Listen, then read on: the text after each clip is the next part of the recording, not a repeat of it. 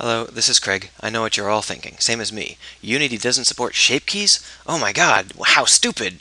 How am I supposed to do all sorts of things like facial animations or customized character models if you don't support shape keys? And there have been a whole bunch of workarounds. I got a large number of scripts. I've tried tons of scripts that involve exporting from Blender using special utilities. I was passed a very simple script by Corvus Elrod, and I've customized it so that it does what I want it to, which is significantly different. What this does is it allows me to, this is in editing mode now, not in game mode, change the mesh here in the scene view.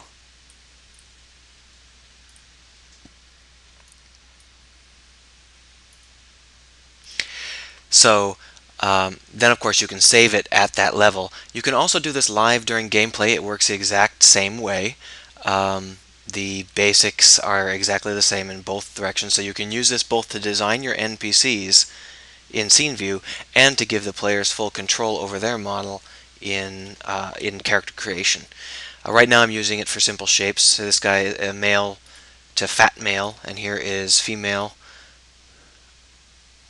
And since I'm using deltas, you can go way beyond the um, whatever was specified in the Blender file. So this is a negative value, and this is much more aggressive than the morph actually was in Blender.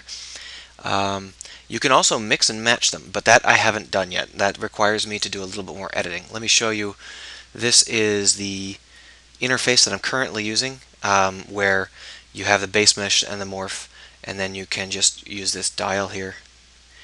Now, the only thing keeping me from making this a multi-target system is that I'm not sure how to automatically create 1% slider per morph target. Don't really know how to do that, but I'll try and figure it out. Either way, this is something that just works. You have to save the Blender file multiple times, once per morph, but it doesn't require you to have any special export skills. And of course, if you wanted some special export skills, if you had an export script, all it would be is running through the morphs and setting each one to maximum and then saving, which you can do manually as long as you've only got a couple dozen morphs at most. It's very simple, works like a charm, works in scene and in game mode. I really like it, and if I ever finish it, I'll go ahead and release it for everyone.